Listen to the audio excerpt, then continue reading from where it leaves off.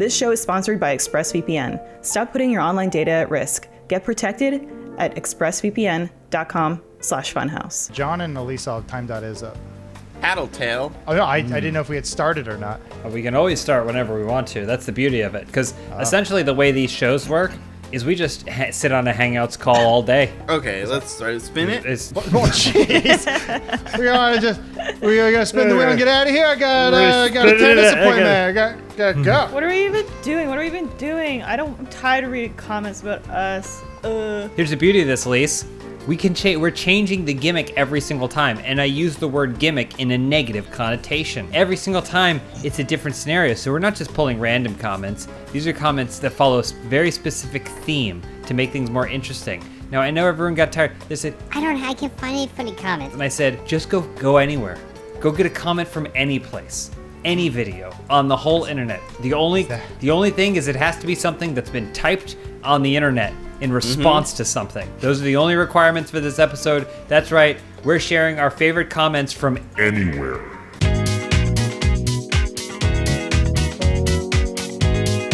Is this legal? I don't know if this is legal. I mean, I guess if you're pulling it from other YouTube videos, we're gonna have to make sure the video that is playing is the audio is tweaked all the way up. It's mirror image flip, and we only show it at 1 frame every like 5 seconds. That's the only way we can make this legal. Are you guys prepared to accept this challenge? I'll go to jail for you, James. Let's get these copyright strikes. Let's get these copyright strikes. I wasn't listening. All right, it's too bad. We already know you know the rules, because as much as we like to make this seem like we just make it up on the fly, we planned this and emails were sent and everyone knew what they were doing. Spin the wheel. Who's first? Who's gonna sync this channel first? Oh!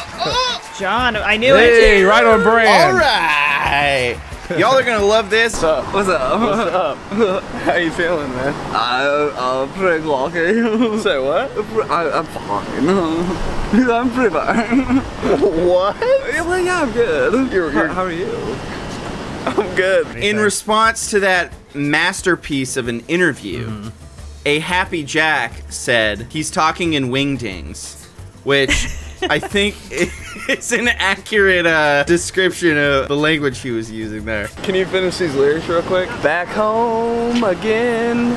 I can't wait to get back on the road again. Dude, like for the baggers. Well, I'm just curious, can anyone finish these song lyrics? Hey, Swedish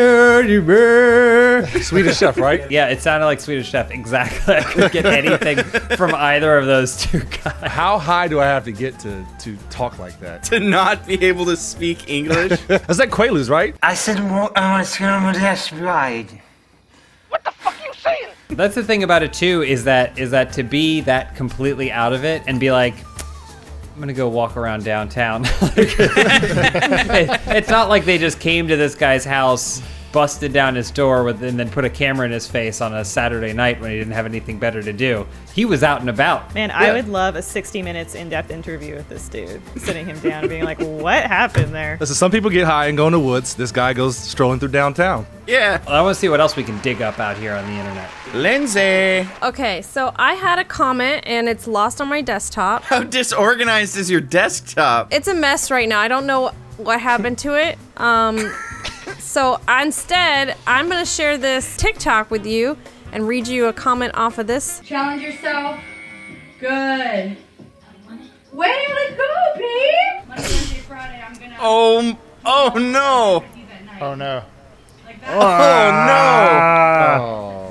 Oh no, what happened? Oh man, that didn't go as planned. That is poop on my. Don't touch me. Yeah, the comment is from a user named CNader. Asterisk stares at it.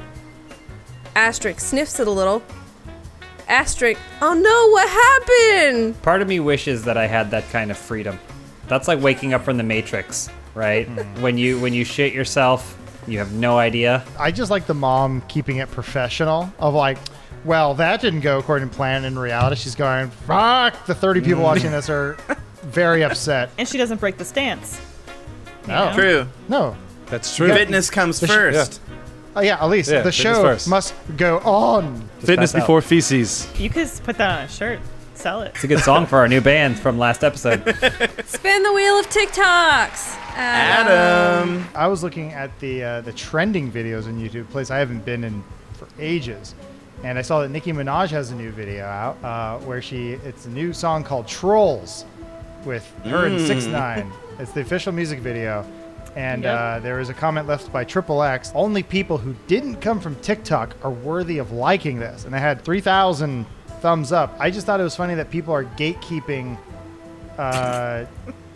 like TikTok and YouTube culture, I guess. I just thought those were just people.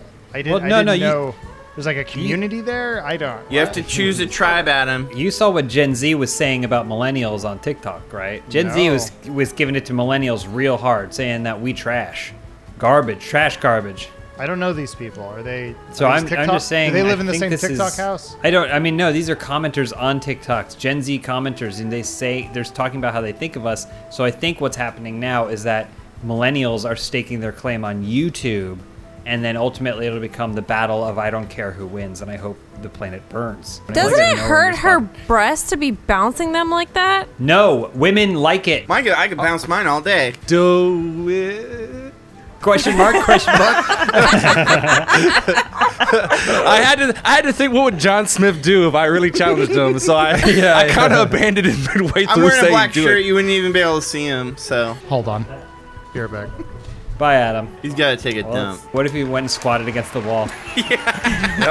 Well, guys, you need to stop watching that video, and you need to open the video for Lord of the Rings, The Two Towers on YouTube Movies, because that's where my comment is from. My comment is from the Flying Welshman from a year ago or so, and they said, I am watching this again right before the next Game of Thrones episode comes out so I can compare the Battle of Helm's Deep to the Battle of Winterfell. Ooh, this comment did not age well. Oh, no. They didn't come back to give anyone an update or anything like that? Well, the responses to it were like, ooh, man, you're not going to want to compare that. Ooh. Like, I mean, Helm's Deep... Kind of similar, though, right? Both nighttime action sequences, except Helm's Deep is one of the most cinematic nighttime action scenes. It's so well choreographed. You know where everyone is. You know the exact geography of everything. You can see it all. Mm-hmm. And then there's Game of Thrones, which is a feat unto itself, but it's very dark. John, I'm curious, if you could only have Game of Thrones or Lord of the Rings, John Holland, what would you choose? Oh, Lord of the Rings. I love Lord of the Rings. Thank you. Why don't we do more watch parties, guys? We should. Just watch the YouTube. Elise promised me at Christmas a watch through of Lord of the Rings. Never fulfilled it. It's a real Saruman move there, Elise. Well, yeah. In Elvish, that means dick. Those are some white hands you got there, Elise. Okay, well, if people want to watch Lord of the Rings with me, I will watch. I'm always down to watch Lord of the Rings. I'm busy. Here we go. Oh. James's turn. So my comment, it was on Twitter, and I'll just read it to you, and then afterwards I'll give you the context because I feel like that works better. Nobody did. I've been campaigning for a proper continuation with the original co-creators in charge for a little over 14 years now. The company, Mainframe Animation, knows what we want. They just think they know better. TGC was a massive failure, so no, they don't. Hashtag reboot revival. What is this for? What? The user reboot revival, aka at glitchbob452, and this was left on someone tweeted at me, and this person said, unfortunately, that reboot did come out. It's a Netflix exclusive. I haven't sacrificed my dignity and watched. Perhaps you can make that sacrifice and tell me about it. And then I replied, I don't want this. And then this person, who doesn't follow either of us, found this discussion that me and another person were having online, so that way they could tell us about how much they've worked to make the reboot happen in the right way with the creators themselves. 14 years, this person, Reboot Revival Glitch Bob 452, has been working on this.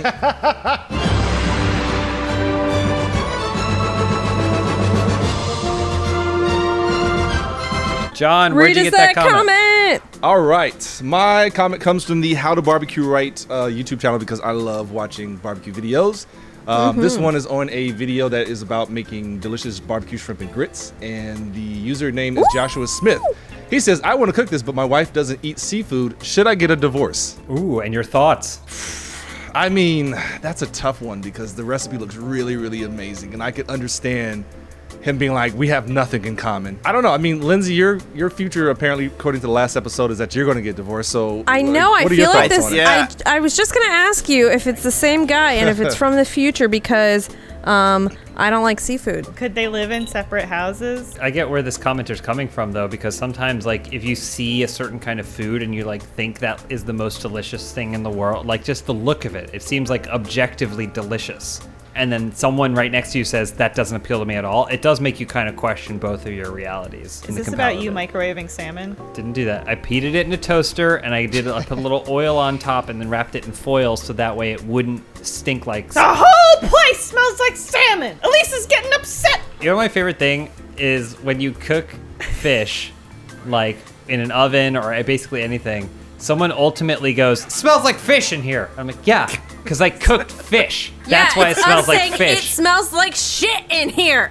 That's if what I it cook means. some chicken, it's gonna smell like chicken too. It's Yeah, gonna smell chicken like smells whatever I good. cook. Everyone here likes fish, but you, Lindsay. Oh, shit. I just want to say that if I ever met someone who didn't like fish, I'd defriend them and block them, and I'd never talk to them ever again. What if I told you Nicki Minaj smells like fish? I gotta go watch her titties bounce some more. Before or after it's microwaved?